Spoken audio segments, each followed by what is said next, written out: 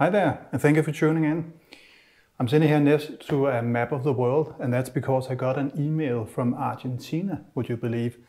And just to illustrate, you have little Denmark up here, and big Argentina is down here. I hope you can see that. A very, very large country, relative to Denmark, that is. And the email is from Frederico, and he writes to me, I shot some pictures last weekend in a place called Sierra de la Ventana, with my manual lenses mounted, and when I downloaded them from the card, I found that many of them were out of focus. If you could make a video showing some tips to improve this, I would really appreciate it. Hope you're fine in Denmark, and that you are welcome to Argentina. I think it's really great fun that when you're this far apart, that YouTube actually could bring you together, right? Frederico also writes me that he has an Nikon D700, so I will take that camera and we will go outside and see if we can shoot some pictures with manual focus, and I will tell you what I know about manual focus, and maybe that will help Frederico and everybody else listening into this video. You can see the sun hits the wall just behind me, so I think it will be a good day for a shoot, so let's head out. So I guess the first good question is, why would you shoot in manual mode? And to me, there are several answers. One is that some of the old vintage lenses, really good lenses that you could get for a bargain, they only come with manual focus, AI and AIS lenses. And the second thing is that manual focus gives you some insight to photography that you would not get if you only shoot with auto mode. It's just like if you have a pocket calculator and you can use it. If you can calculate manually without the calculator, then you get a better insight to what the pocket calculator does. And it's a little bit the same with shooting manual. You learn a little bit about photography every time you shoot in manual mode, as far as I see it. Then there is the question of when to use manual focus. And for me, I only use it for stable subjects. I have a feeling that Frederico, he doesn't write it in his mail, I have a feeling he only uses it for landscapes. So that will also be my recommendation. Only stable subjects, little birds and birds in flight. Maybe you can hear them, they're just above my head. I would never ever use manual focus for that. For that I will be highly dependent on the autofocus system of the camera. So one really important thing is the focal plane. When you're shooting manually, there's only one focal plane. No matter how advanced your focus system is, or your camera in general, there's only one focal plane. And sometimes when we see cameras that can focus on, you can identify several faces and the eyes of a pet or whatever, we may think that, wow, it can focus several different places. It can only put the focal plane in one position. I think of the focal plane as an umbrella. If you imagine a big umbrella that you then tilt 90 degrees, and then as you turn the focus ring, you can push that umbrella back and forth, and where the fabric of the umbrella touches, whatever that touches, that's in focus. I'm not sure if that picture works for everyone, but that's what I keep in my head when I think about what's happening as I'm zooming in, and as I'm focusing at different distances. I'm pushing an umbrella, and only where the umbrella is do I have the focus, the image in focus. Another thing to be aware of is what is called depth of field, and this is what I call forgiveness, just around where your focal plane is. So if your focal plane is here where my hand is, a little bit before that and a little bit after that, your image will appear to be in focus in that distance, in that space. So much or a large depth of field, of course, give you a lot of forgiveness if you haven't nailed focus exactly spot on. Now, I'm sure you're aware that depth of field is a function of your aperture. So if you close down your aperture, you get a very large depth of field. If you open it up and shoot very, very wide, then you get a very shallow or thin depth of field, right? There is another factor, and that's the distance to your subject. So all things being equal, the closer you are to your subject, let me just show you this tree here. The closer you are to your subject, the more narrow your depth of field will be, even though you're at the same aperture. And that's because the depth of field is relative to the distance to the subject. So the closer you get, the less depth of field you have, the less forgiveness you have if you miss focus. So micro photographers, they struggle with this on a daily basis, because if you're photographing a little beetle or whatever, and you're extremely close to that, then of course this distance to your subject is very, very small. And of course, even though you're shooting at f32 or whatever you are, that doesn't really help you, because the distance to your subject trumps the aperture. So be aware of both the aperture and the distance to your subject. Make sure to have a bit of both. And that means you can try this out, but I would say be careful if you're shooting landscapes, shooting too wide, meaning say f1.8 or thereabout. That's way too open. Also be careful going too narrow, because then you get diffraction. That's another issue. So stay in the middle of the road. Everything in photography is a compromise. So I would say f8, f11, values like that, they are good for landscape photography. But be sure you also think about the distance to your subject. Don't get too close, otherwise you will get in trouble, potentially. Another thing to get used to when shooting manual is which way to turn the focus throw. And there was someone on YouTube, a comment to a video of mine, that I'm very grateful. Unfortunately, I can't remember who it was, but I'm very grateful for whoever told me that. But he said, imagine there's a little football sitting on top of your focus throw, and then the focus system, you know, these two arrows, you have these two arrows that either point left or right, and then you have a dot in the middle, and when the dot is activated, then you have focus. And if one of these two arrows is pointing, then it's telling you need to adjust your focus. But these arrows, if you stand as a photographer and you imagine there's a football on top of your camera, whatever way the arrow is pointing in your viewfinder, you need to turn the football exactly in that direction. So if I just do like this, if the arrow is pointing to the right, you need to get the focus throw and turn it towards the right. And of course the opposite if it's pointing to the left. So a little reminder that's very, very useful when you want to figure out how to obtain focus. So remember this little football on top of your focus throw. So first of all, if you want to shoot manual, a good thing is to check if your camera, typically on a Nikon here, the D700, has a little button here that you can turn and you can take it into manual mode. This lens is I think it's an AIS lens, an 85mm, a very good lens, just metal and glass, but there's no autofocus in this one.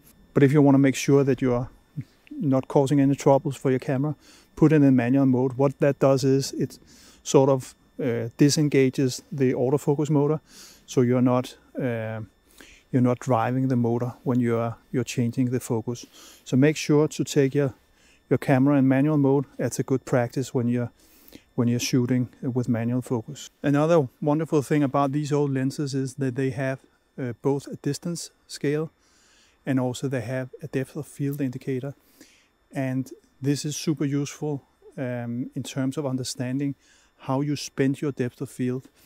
It is so that if you look at the scale here, this one starts at 85 centimeters here, and then you turn and you turn, and then you're at, let's say, 3.5 meters, and then you turn a little bit more, then you're at 8 meters, and then you turn a little bit more, then you're at 10 meters, and boom, all of a sudden you're at infinity. So when you look at how much you turn the focus throw and the distance is like a hockey stick, nothing happens here in the beginning. You're at 85 centimeters, and then you're 1 meter, 2 meter, 3 meter, 10 meter, and boom, the distance all of a sudden goes to infinity. And what you want to make sure, this is the hyperfocal distance, but I think it's a very complicated term, but just make sure that if you have a lens with these depth of field indicators, it's like two markers of paint that shows you from where where the depth of field starts and stops. Make sure that you optimize that so that you make the best of use of it. If you focus to infinity, you're actually wasting a good deal of your depth of field. So pull the focus a little bit back from infinity, then you get more into focus. This is of course provided that you don't want to go into more advanced things like focus stacking, which I think is a subject for another video. But if you just want to make one landscape shot, make sure that you optimize your depth of field so that you get the most bang for the buck in terms of what is in focus, because not everything in one shot can be in focus. It can only be within this interval, the depth of field. Okay, so I just interrupt myself here because I'm not sure how well I explained that out in the woods here. So here to the left, shooting at f16, you can see when you put the aperture ring at f16, you have to look for the pink color here, because now you have the pink color next to the black dot here. And that means that these two markers here now show you your depth of field, and the white big marker here shows you where your focal plane is. So in this case, I have focused around, you can see it between 10 and 20 meters, so it's 16 meters out, I would guess. And then I have depth of field from infinity and down to, I would say, a little bit more than 7, maybe 8 meters. On the other hand, if I'm here to the right shooting at f8, then it's the green color I have to look for. And you can see it's still the white dot that indicates, of course, the focal plane. But now you can see my far depth of field is put to infinity, but where I pay the price is in the near depth of field, because I don't have so much depth of field now. So I'm paying the price, and you can see instead of having maybe from 8 meters and out being sharp, now I'm at perhaps 16 meters and out. So that's how I can use the depth of field scale. If you don't have a depth of field scale on your lens, you can use a depth of field calculator. I'm using the one from Photopills. You can see that down here, so credit to them for this. This is just a snapshot I did. You can see I set it to 85 millimeters. That was my lens, aperture f16, and so on. You can see now it actually reaches the same result. The only thing that is a little bit strange, I think, is for these depth of field calculators is you need to know your subject distance. I mean, where you put your focal plane. You can see I've estimated that it's around 16 meters because it sits between 10 and 20. It sits a little bit above the middle. So 16 meters I've estimated, and that gives me, according to the calculator, near limit is roughly 8 meters, far limit is infinity. And that's also what you see here. Near limit a little bit more than 7, perhaps 8, and far to infinity. So that's how you can see it. If you don't have this depth of field scale, then you can use the calculator. But the downside of this is you need to know how far away you're focusing, where you put your focal plane. Okay, let's get back to the guy in the woods. In my experience, when I come home with images out of focus, it's seldom the gear that is an issue. But I will show you here a little test you can do if you have an idea that your gear is not, giving you the right information. So I will do two things. I will shoot the same image, same distance, same aperture, everything, but I will shoot that in two different ways. One where I use the focus system, these little arrows that I talked about previously, and then another where I use live view to go in and zoom in, because the wonderful thing about live view is that you can turn your rare LCD into a electronic viewfinder. And that gives you, here on the Nikon D700, you can just zoom in by pressing this button. I think it is. That was the minus button I hit, but anyway, it's the plus button down here. When you zoom in here, you get of course, an electronic magnification, but it's really great if you want to zoom in on a very, very small thing and make sure exactly that thing is in focus. And once you got that, you can take the shot, and then you can compare the two shots, see if the one taken with the focus system differs from the one you're taking in live view. And thereby you can have an idea about whether your focus system is a little bit off. I must say, again, my experience is the problem is often behind the camera and not inside the camera. But let's get cracking. There you are. I can see the branches was waving a little bit, so I may get some some shake because it was shooting on 1/30th of a second, but that's because I'm shooting with a very narrow aperture, which gives me a lot of depth of field. I could also try and change that to, say, f8 and see what that gives me.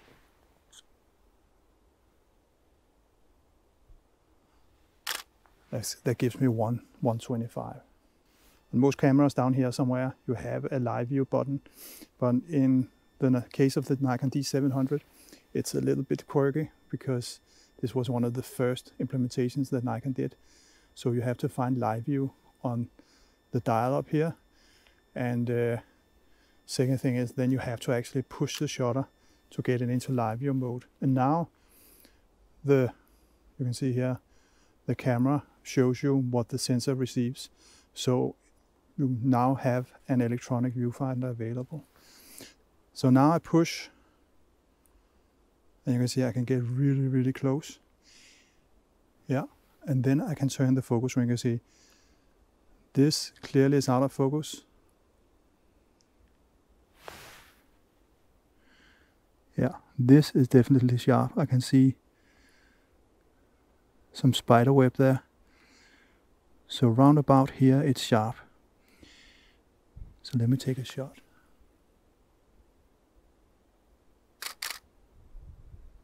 Then it moved out of live view, so I take a second shot. Now I want to change the aperture to f16 just to get exactly the same image. I zoom in again.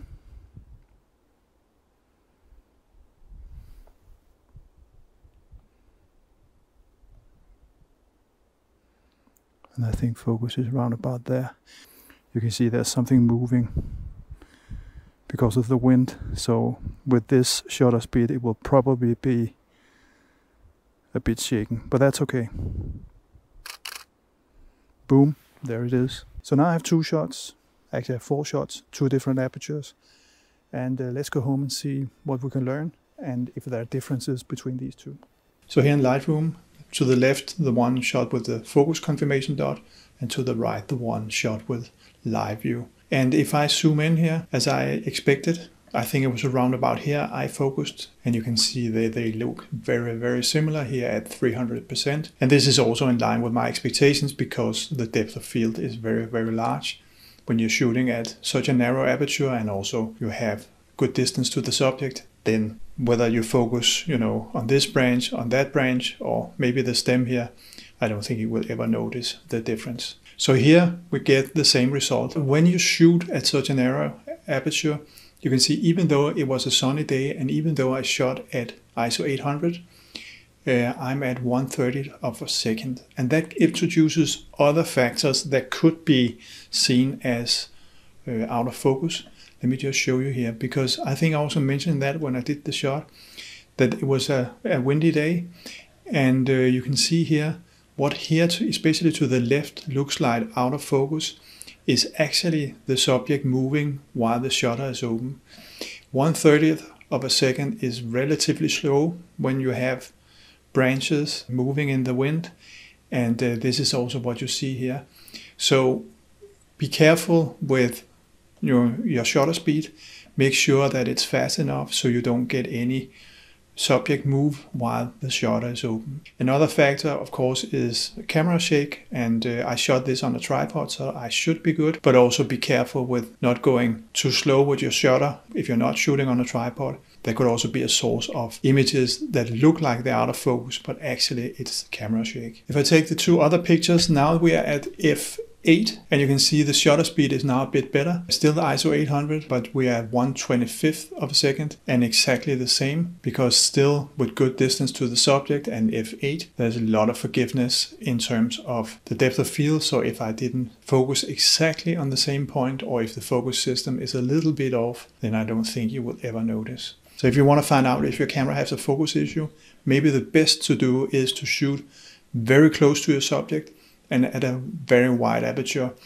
And you can see this is what I've done here. I shot this at 85 centimeters at f2, and this gives me a depth of field of just 1 centimeter. Yes, you heard right, 1 centimeter. And again, I have the focus confirmation dot to the left and I have the live view to the right. And here I will actually say, if I go maybe even to 400, here I will say I can see a difference. The one here to the right with live view, to me, looks a little bit sharper, or maybe the contrast is better here. Sometimes I have difficulties distinguishing between better contrast and better sharpness, but I would expect that in this case, as it's exactly the same image and position and everything, and these images are shot with 14 seconds difference, right? I would expect that it would be a difference in sharpness or focus. And you can also hear the lines here in the green, they're missing over here.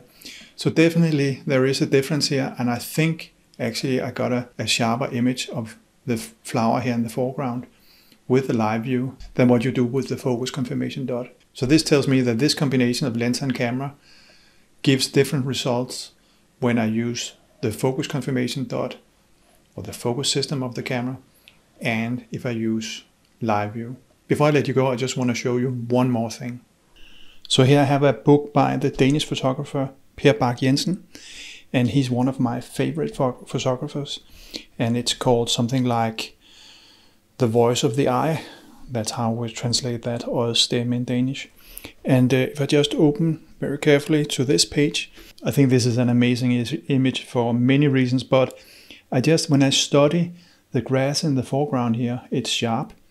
When I study the stem, it's sharp. The trees here in the middle ground, sharp. And far, far away, sharp as well.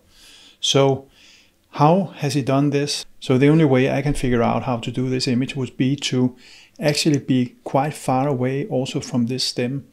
And then maybe either zoom in or crop so that you have everything in the frame is actually far away, if that makes sense. It's a little bit counterintuitive that you need to go away or move away from the stem here in the foreground in order to get it sharp. But that's the only way you can get it into your depth of field, because as you know, you need to spend the depth of field from infinity and backwards. And if you have something then that's very close to you, it becomes difficult. But if you manage somehow to get also what's in the foreground pushed a little bit away from you, then you are able to get everything sharp and in focus. And that's basically what I think he has done. I don't know, haven't talked to him, but for sure impressive that you with one shot can get an image like this. So Frederico, this is what I had prepared for you. I'm sorry the video was so long, but we have covered a lot of ground, and hopefully some of it was new to you, some of it you could use. And if you want to see more videos about the D700 and live view, if you want to dive more into that, I have a dedicated video for that. I'll see if I can figure out how to post a link to that in the top of the screen here. As always, happy shooting, take care, bye bye.